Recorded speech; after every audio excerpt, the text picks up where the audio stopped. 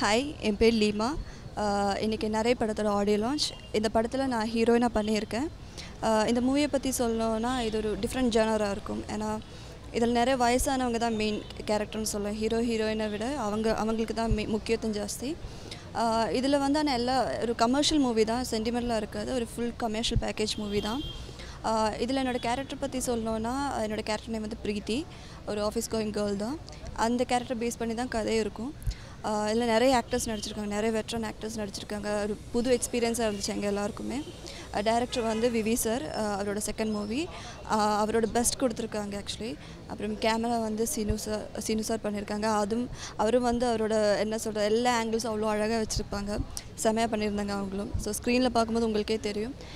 Movie கூடிய சீக்கிரம் release ஆகும். எல்லோரும் போய் பார்த்துட்டு எங்களை சப்போர்ட் பண்ணுங்கள். தேங்க்யூ. ஒன்னஸ் டிவி வியூவர்ஸ் என்னோட வணக்கம். ஸோ என்னோட பேர் விவி, நான் நிறைய படத்தோட டேரக்டர். ஸோ இது ஒரு 7 தாத்தாங்களை வச்சு நான் பண்ணியிருக்கேன் ஒரு கமர்ஷியல் ஸ்கிரிப்ட். இந்த படத்தில் ஒரு முதியோர்லத்தை பேஸ் பண்ணி ஸ்கிரிப்ட் போகும். ஸோ இதில் சங்கிலி முருகன் சார், சந்தனா பாரதி சார், அழகு sir, junior Balaiah sir, Gnanavel sir, Vijay Krishnaraj sir, இவங்க எல்லாமே ஹீரோவாக பண்ணியிருக்காங்க. ஸோ இந்த படத்தில் துரை சுதாகர், அப்புறம் இன்னொரு 3 பேர் வில்லனாக பண்ணியிருக்காங்க. ஸோ அது போக ரோஹித் அப்படிங்கிற ஒரு யங்ஸ்டரை நாங்கள் இன்ட்ரோ பண்ணியிருக்கோம். அது போக லீமா, ஈடன் அப்படின்னு 2 ஹீரோயின் இருக்காங்க. ஸோ ஓவரால் இது ஒரு கமர்ஷியல் பேக்டாக வந்திருக்கு. ஸோ நார்மலாக யங்ஸ்டர்ஸ் வந்து விலங்கு கூட மோதுறதை பார்த்து போனவங்களுக்கு, ஆடியன்ஸ்க்கு கண்டிப்பாக 7 தாத்தாங்க. அவங்களால முடிஞ்ச ஒரு ரிவென்ஸ் ஸ்கிரிப்ட் எப்படி பண்ணுறாங்க அப்படிங்கிறது கண்டிப்பாக ஆடியன்ஸ்க்கு புதுசாக இருக்கும். ஒரு எல்லாமே இருக்கும் இந்த படத்தில். கண்டிப்பாக ஆடியன்ஸ் இந்த படத்தில் அழுவாங்க, கண்டிப்பாக சிரிப்பாங்க, கண்டிப்பாக ஒரு இடத்துல கூஸ் பம்ப்ஸ் வரும். இதெல்லாம் கேரண்டியாக சொல்ல முடியும். கண்டிப்பாக மூவி பாருங்கள், கண்டிப்பாக ஒரு யூனிக்னஸ் இந்த படத்தில் இருக்கும். தேங்க்யூ. இந்த படத்தை ஜெயிக்க வைக்கணும்னா ஒரே ஒருத்தவங்கனால தான் முடியும். அது ப்ரெஸ், பத்திரிகையாளர், மீடியா, உங்களால் மட்டும்தான் அது முடியும். ஏன்னா அந்த மாதிரி ஒரு சமுதாய கருத்து உள்ள ஒரு படம் இது. மோரோவர் இது எனக்கு எனக்கு சந்தோஷமான மேடை இது. ஏன்னா ஃபஸ்ட்டு நீ எல்லோரும் நினச்சிட்ருப்பாங்க என்னை பாலா சார் தான் அறிமுகப்படுத்தினார்னு. அது கிடையாது. இண்டஸ்ட்ரி ஃபஸ்ட்டு என்னை அறிமுகப்படுத்தினது சங்கிலி முருகன், என் பெரியப்பா. சினிமாக்காகவே இன்னும் உழைச்சிக்கிட்டு இருக்கிற, சினிமாவுக்காகவே எல்லாத்தையும் கொடுத்த என்னோடய பெரியப்பா. நான் வந்து அவரை தான் நான் வந்து பெரிய கடவுளாக நினைக்கிறேன் சினிமாவில். இன்றைக்கி அவர் பக்கத்தில் உட்காந்துருக்கிறதுக்கு நான் ரொம்ப பெருமைப்படுறேன். ஏன்னா அவ்வளவு அவங்களுக்கு குடும்பத்தில் அவ்வளவு ஒற்றுமை இருக்குது அவங்களுக்குள்ள. எனக்கு திடீர்னு தொண்டை வரும்போது பயங்கர இதாகிடுச்சு.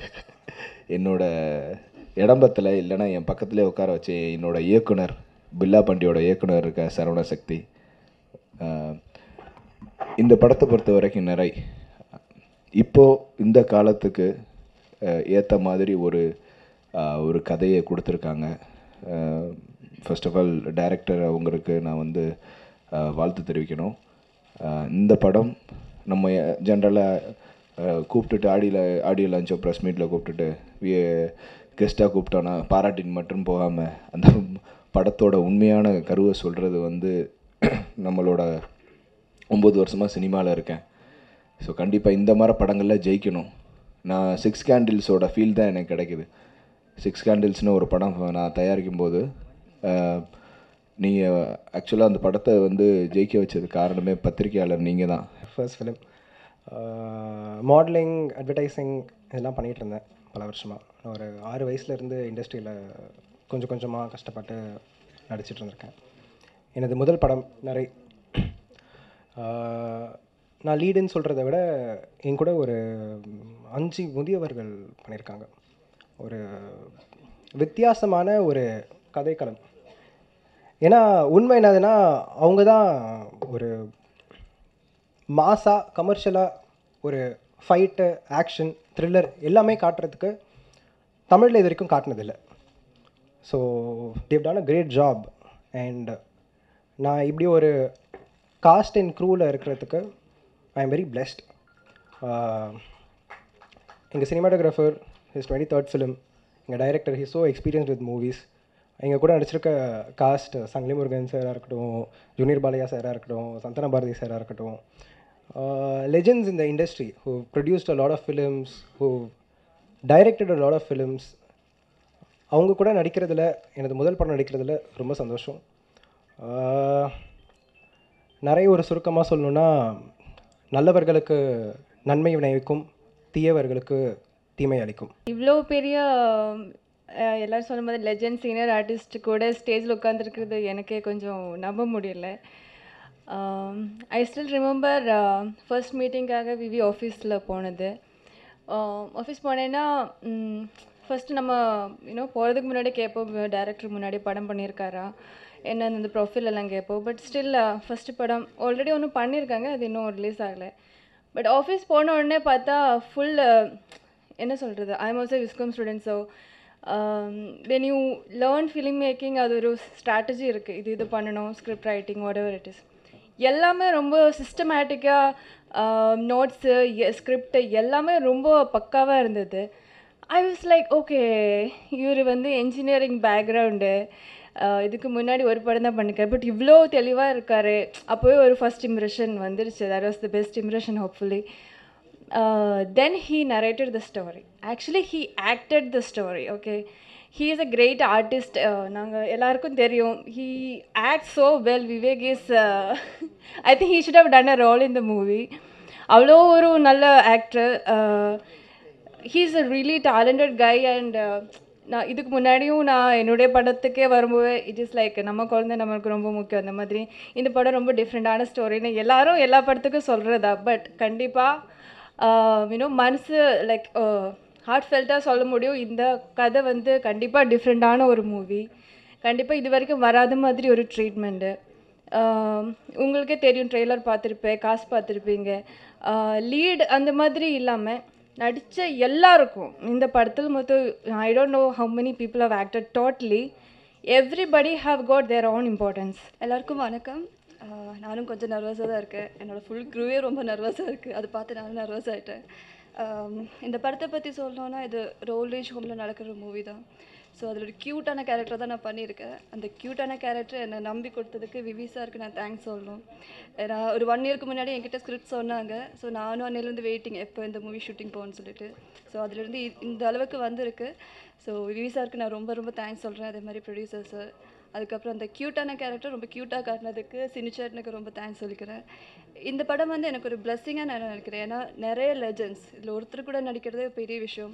இதில் நிறைய லெஜெண்ட்ஸ் இருக்காங்க. அவங்க கூடலாம் ஒர்க் பண்ணதில் நான் ஒரு பிளெஸ்ஸிங்காக நினைக்கிறேன். கண்டிப்பாக மூவி ரிலீஸ் ஆனதும் இதே மாதிரி எங்களை சப்போர்ட் பண்ணுங்கள். தேங்க்யூ. டீம் எனக்கு ரொம்ப புதுசு டீம். ஒரு தடவை ஒரு பெருமாள்னு ஒருத்தர் எனக்கு ஃபோன் பண்ணார். சார், நாங்கள் ஒரு படம் பண்ண போகிறோம், டைரக்டர் உங்களை மீட் பண்ணுங்கிறாரு, வர சொல்லுங்கண்ணே. விவேக் வந்தார், கதை சொல்லுங்கண்ணே. இந்த ஓல்டு ஏஜை பற்றி கதை சொன்னார். எனக்கு என்னையா இது வயசானவங்களை வச்சு ஒரு கதை சொல்லிட்டு இருக்கான் இருந்தாலும் இது என்ன பண்ண போகிறான் அப்படின்னு ஒரு டவுட் வந்துச்சு. அது கதையெல்லாம் கேட்டு முடிச்சோன்னு சொன்னேன், என் தம்பி இது எல்லாமே வயசானவங்கன்னு சொல்கிறீங்க, ஜனங்க பார்ப்பாங்களா, அது யோசிச்சிங்களாண்ணே? இல்லை சார், டிஃப்ரெண்ட்டாக இருக்கும், நல்லா டிஃப்ரெண்ட்டாக இருக்கும், ரொம்ப கான்ஃபிடண்ட்டாக பேசினார்.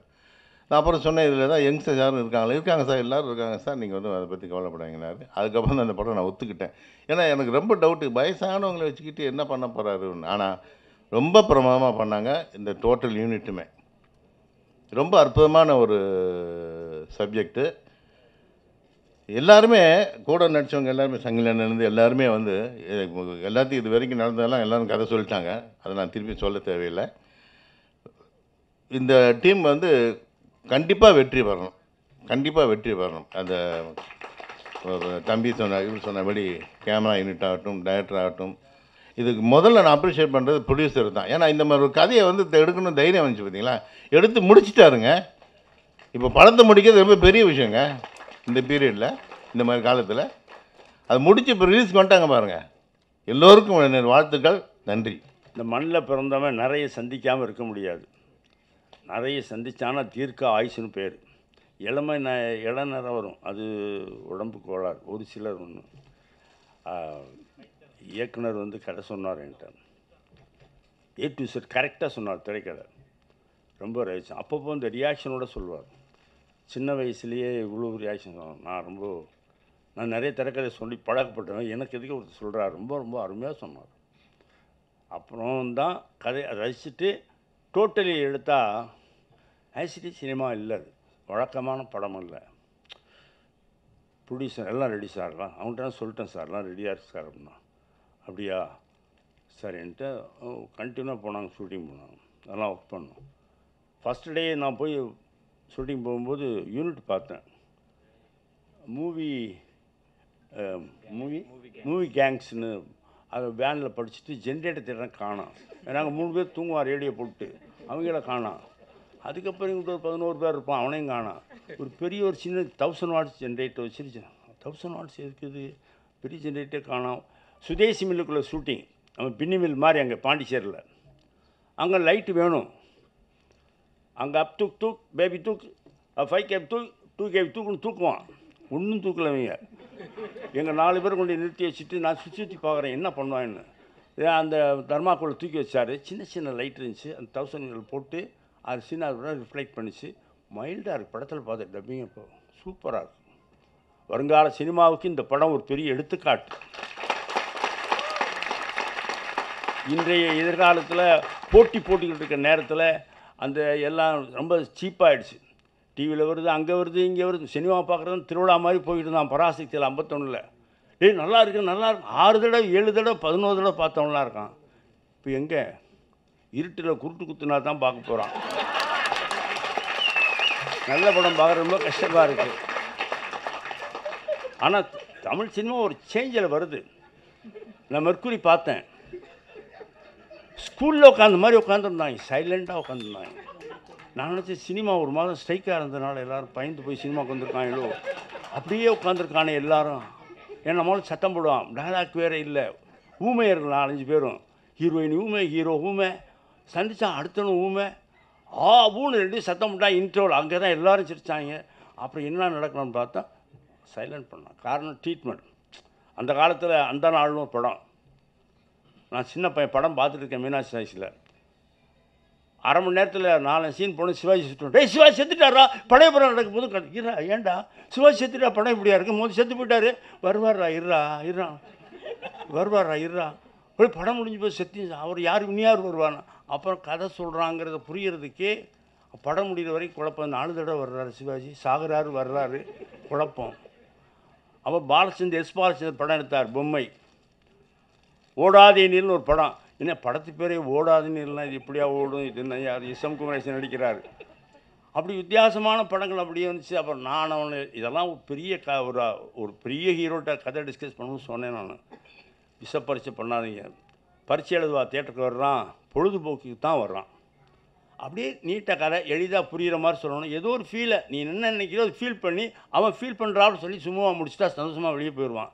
அவனை சோதிச்சு கதை புரியாமல் வந்து என்னோட பெரியவர் கேட்ட ஒரு முக்கியமான படம், இன்னும் புரியலைங்க, என்னங்க இன்ட்ரோல் வரைக்கும் பார்த்துட்டு புரியலை, என்ன பாருங்கள் புரியணும். அப்படி எடுத்துறாங்க. என்ன பண்ண முடியும், சொல்ல முடியாது. நான் அதை வழக்கமான சினிமா நம்ம ஃபார்மெட் எப்படியோ, ஏன்னா நம்ம பரம்பரை எப்படி அப்படியே பார்த்துட்டு வந்திருக்கோம். இந்த நிறைய கதை சொன்னோன்னே எனக்கு ஒரு ரொம்ப கமர்ஷியலாக சொல்லணும், அது இது வியாபாரம் அப்படிலாம் கத்துறாள். நான் என்ன அப்படி பண்ணுறேன், ப்ரொடியூசர் சொல்லிட்டே கதை சொல்லிட்டேன். நான் வச்சுட்டேன். சரி யூனிட் வந்து படம் கிட்டுக்கிட்டுன்னு சீன் போயிட்டு நான் சாப்பிட்டு போனேன். சீக்கிரம் ரெடிம்பேன். என் பழக்கமானது. வெளியே கேமரா அந்த பக்கம் இருந்தாலும் சீக்கிரம்பேன், நான் நடிக்க போனாலும் சீக்கிரமே. நானும் ரெடி. சீக்கிரம் எடுத்தானே டைம் நமக்கு தங்கமான நேரம் சேஃபாகும் இல்லையா, ப்ரொடியூசர் பாதுகாப்பு இல்லையா. சீக்கிரம் வேலை முடிஞ்சு அடுத்த ஷாட் போகலாம், அன்றைக்கி சீனை ஓவர் பண்ணலாம். அதுக்காக சொல்லுவேன். அதுக்கேற்ற மாதிரி அந்த கேமராவில் வேலை பார்த்தாங்க. சுற்றி பார்ப்பேன், 3-4 பேர் தான் இருப்பாங்க. அக்கேல வேணுமா, என்ன ஐட்டம் வேணும், உடனே சீக்கிரம் சார். அவர் கேமராமேனோட வருத்தப்பட இருங்க சார் அவர் திட்டுவேன். நான் என்னையா நீ தோண்டிக்கிட்டே சீக்கிரம் ஏன் அது சொல்கிறது. நான் அங்கே நடிகராக இல்லை, ஒரு தயாரிப்பாளர் மாதிரி இருப்பேன். காரணம் எல்லோரும் நல்லது தானே, அது படம் சீக்கிரம் முடியணும். அது படம் எடுக்கிறதுலே படத்தை முடிக்கிறது முதல் வெற்றி. முடித்ததுக்கப்புறம் அதை ரிலீஸ் பண்ணுறது பெரிய வெற்றி. அது என்ன மக்கள்கிட்ட போய் சேர்ந்து மக்கள் என்ன சொல்கிறாங்களோ அது இறைவன் பொறுப்பு. அதுதான் சினிமாவில் இன்னைக்கு வரைக்கும் நடக்குது. தியேட்டரில் போய் என்ன ரிசல்ட்டு இவனு கண்டுபிடிக்கவே இல்லை, இது வரைக்கும் சினிமாவில் கண்டுபிடிக்க முடியாத இடம் அது. எல்லாருக்கும் மீண்டும் ஒரு முறை வணக்கம் சொல்லிக்கிறேன். ஸோ பல தடவை நான் அந்த சைடில் உட்காந்துருக்கேன். ஸோ காரம் காஃபி அண்ணனோட சினிமா பார்வை, ஸோ அங்கே நிறைய தடவை உட்காந்துருக்கேன். ஸோ ஃபஸ்ட் டைம் இங்கே நின்று பேசிகிட்ருக்கேன். ஸோ நிறைய பேர்த்துக்கு தேங்க்ஸ் சொல்லணும். ஃபஸ்ட்டாக என்னோடய அம்மா அப்பாவுக்கு ரொம்ப தேங்க்ஸ் சொல்லணும். நான் அவங்கள ரொம்ப கஷ்டப்படுத்தியிருக்கேன். ஸோ இனிமேல் அது பண்ணாமல் பார்த்துக்கணும். சென்னைக்கு வந்து கஷ்டப்பட்ட டைமில் ஹெல்ப் பண்ண என்னோடய ஃப்ரெண்ட் கண்ணன் சக்தி இப்படி நிறைய பேர் இருக்காங்க, மனோஜ் கிருஷ்ணா சார் இப்படி நிறைய பேர், அவங்க எல்லாத்துக்கும் இன்னொரு முறை தேங்க்ஸ் சொல்லிக்கிறேன்.